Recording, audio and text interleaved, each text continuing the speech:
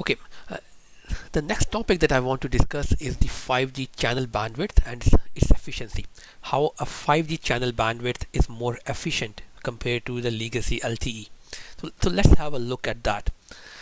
Now, firstly, we know that in LTE we usually have the maximum channel bandwidth of 20 megahertz. So if this is my bandwidth, so I have a 20 megahertz channel. But in 5G we can go up to 100 megahertz. See, so that just shows that just looking at these two parts, we can see that 5G is, let's say, 5 times more, has 5 times more bandwidth. So that means 5 times more capacity, right? Now, having said that, the question might arise that in LTE we can use carrier aggregation. So let's say I have 5 LTE carriers, then they will look like something like this. So 20 megahertz into 5, so I can still use 100 megahertz on LTE. So what makes 5G special in comparison? So let's have a look at it from this perspective. Now in LTE, every 20 megahertz channel, it needs a guard band on both sides. So 1 megahertz here, 1 megahertz here.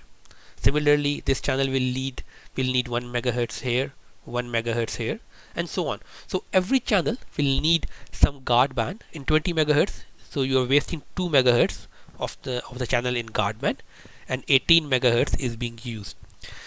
So in short, it means is that if you have 100 megahertz bandwidth and you use LTE for 5cc carrier aggregation, you can actually only use 90 megahertz, while 10 megahertz will be wasted as a guard band.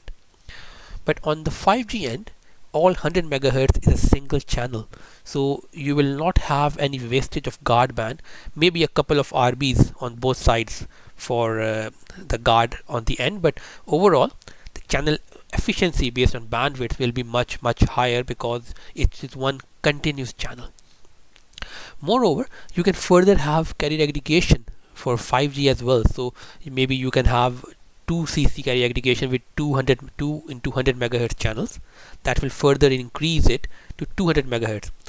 And if you move towards the higher end of the band, let's say 28 gigahertz or N257, N258, so in those cases you can have 400 and 800 megahertz as well, because we have a lot of bandwidth over there available in the 28 gigahertz channel bandwidth. So in that case the capacity will be much higher.